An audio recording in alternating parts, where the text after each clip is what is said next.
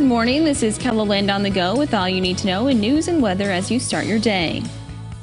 Governor Noem says she will ban telemedicine appointments with abortion care providers who prescribe pills online.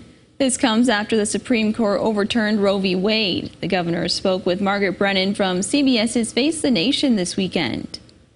Let me ask you about something else the president said. He said that his administration will oppose any state governments that try to block the mail, search a person's medicine cabinet, or control a woman's actions by tracking data on apps that she uses. Is South Dakota going to do that kind of surveillance or adopt laws like Oklahoma and Texas have, which incentivize civilians to report on their neighbors? Margaret, that's never been the conversation in South Dakota, and I don't anticipate that we will ever do that. We take privacy rights very important. We protect our freedoms and our liberties here. We will make sure that mothers have the resources, protection, and medical care that they need, and we're being aggressive on that. Right now in South Dakota, abortion is allowed only to save a pregnant person's life. Brennan also asked if Governor Noem is open to exceptions for rape and incest. Noem did not directly answer the question, but did say she has never believed that, quote, having a tragic situation happen to someone is a reason to have another tragedy occur. Abortion rights demonstrators took to downtown Sioux Falls on Sunday to protest against the Supreme Court's decision to overturn Roe v. Wade.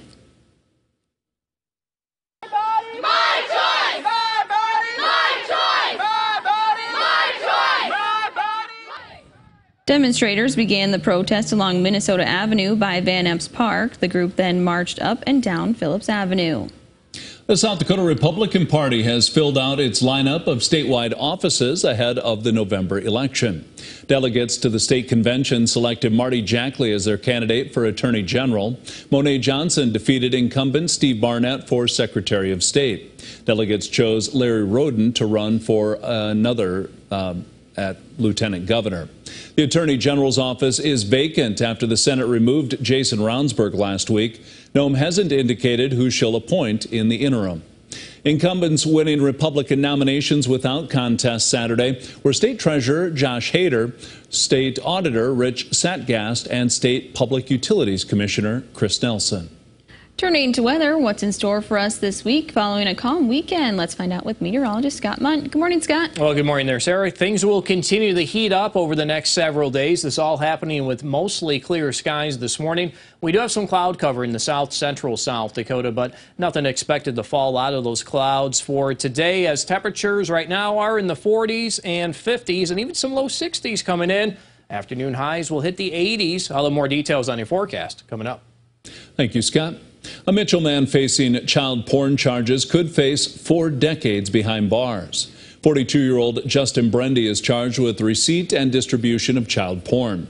He has pleaded not guilty. Court documents say that between November 2020 and October 2021, Brendy knowingly received and distributed and attempted to receive and distribute child porn. His trial is set for August 23rd. A Hawarden, Iowa man is behind bars this morning after an incident in central Sioux County over the weekend. The sheriff's office received a report of destruction of property and assault at a home southwest of Ironton, Iowa. 39-year-old Christopher Hewer was arrested and charged with criminal mischief and domestic abuse assault causing bodily injury. As more hikers head out into the Black Hills, local search and rescue teams are getting busier. Custer County Search and Rescue says they were called to the Little Devil's Tower trailhead for reports of 2 hikers who were suffering from dehydration and heat exhaustion Friday afternoon. Officials say the hikers had taken a wrong turn that had led them on a longer walk than they had expected. Several agencies helped rescue the hikers. Officials remind everyone to bring more water than you think you'll need while outside. One South Dakota company may be responsible for more than 1/3 of all patients recommended to the state for medical marijuana cards. Dr. Mason Bediant with My Marijuana Cards says he's recommended about 400 patients to the state. That's a significant number since the state has authorized just over 1,100 cards. You can check out the full report from digital reporter Jacob Newton on KELOLAND.com right now. Century Theaters East at Dolly Farms in Sioux Falls is now offering movies in Spanish. Local pastor worked with the Hispanic Chamber of Commerce in Sioux Falls and Century to include blockbuster films in Spanish. So far, movies such as Lightyear, Jurassic World Dominion, and Top Gun Maverick have been shown in Spanish. You can read more about the efforts to make the movies more inclusive with this KELOLAND.com original by Jasmine Jackson. If you enjoy reading the Laura Ingalls Wilder books, you'll soon be able to visit another one of her popular landmarks. One of Wilder's most popular books is titled By the Shores of Silver Lake, but right now tourists can't visit that lake as there is no trail leading there. That's something the community wants to change. A group has even gotten the National Park Service involved.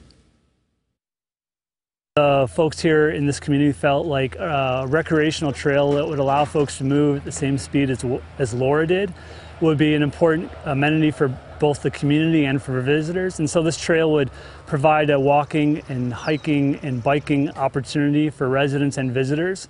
The project would cost nearly $2 million and feature a trail, boardwalk, and lookout tower overlooking Silver Lake and the Big Slough. If you're interested in donating to the project, you can find out how with this story online now. As of today, you can now start buying fireworks in South Dakota. Stands across the state are ready to sell you all kinds of fireworks to celebrate the 4th of July. But before you buy, there are a few safety reminders to keep in mind. Young children should not handle fireworks, never hold lighted fireworks in your hands, and only use them away from people, buildings, and flammable material.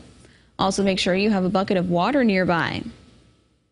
Let's look at some of our top stories. Now let's get one last look at your weather with meteorologist Scott Munn. Scott? All right, good morning, you two. Good morning. KELOLAND will have mostly sunny skies, though we are waking up to partly cloudy conditions in south central South Dakota. You can expect temperatures to warm today. Numbers in the 80s, even a chance that some may hit 90. We'll go dry skies until we hit maybe the midnight hour. Eastern KELOLAND, slight chance for a shower or thunderstorm. It's in there at about 20%.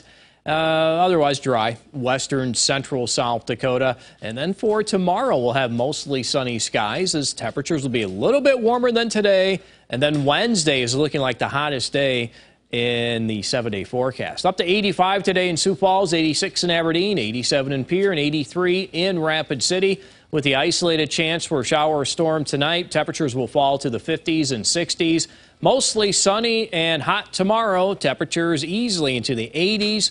We'll have a couple of us in the lower 90s. You can always check the details of your 7-day forecast while you're here online. Have a great day.